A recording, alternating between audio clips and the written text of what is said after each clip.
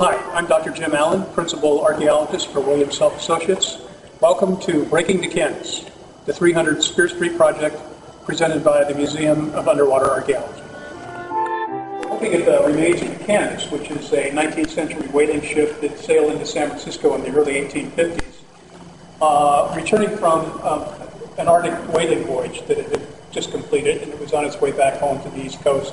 It was leaking badly when it arrived in San Francisco, so much so that the customs officer here condemned it and refused to let it leave the port. The ship was eventually acquired by Charles Hare, who brought it to his shipbreaking yard and started to disassemble it, and for whatever reason stopped before the job was completely finished. The ship's significance is its ability to tell a number of different stories about San Francisco and about that era.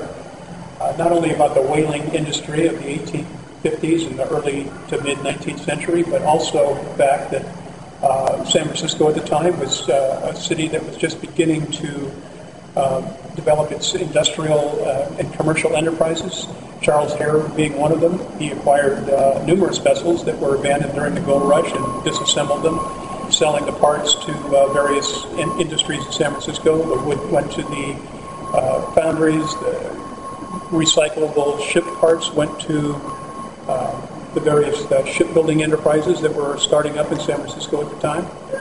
So the ship has the ability to reflect both of those stories, as well as the fact that the labor force that Charles Hare used was comprised mostly of Chinese fishermen who were excluded from every other economic enterprise in the city.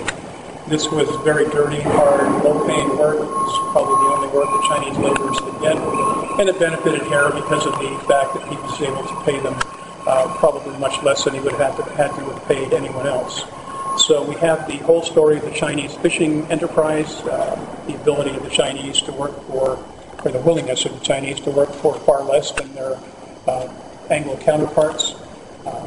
We have that whole concept and the idea of recycling as an industry, at the time not nearly as sophisticated or certainly at the time lacking the cachet that recycling has today.